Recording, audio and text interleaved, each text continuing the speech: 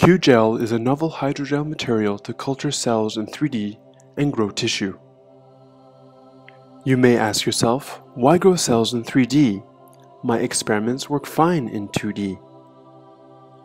Research in regenerative medicine, cancer research, stem cells, and molecular biology often involves cultures of cells on flat, plastic dishes. It has recently become clear that considering biology in just 2 dimensions has serious limitations. Here we see an example of how cells expand in 2D.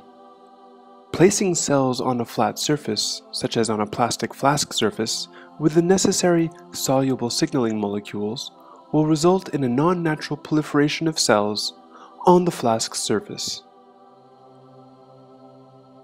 Because of these limitations in 2 dimensions, researchers are turning to 3-dimensional cell culture models that more closely mimic what happens in living organisms. Using 3D culture, they are discovering patterns of gene expression and other cellular activities or responses that are much more similar to the results from in vivo studies. Cells in their natural in vivo environment assume very different morphologies than in 2D culture and are much more complex. Let's take a look at cells in their natural in vivo environment.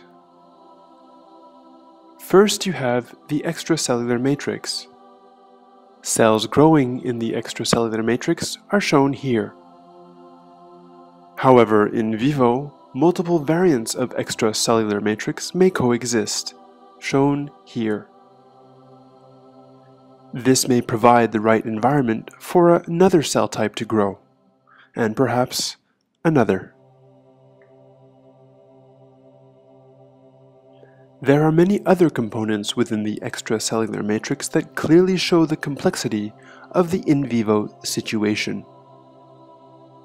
Such factors include soluble signaling molecules, physical signaling molecules, and cell-secreting proteases.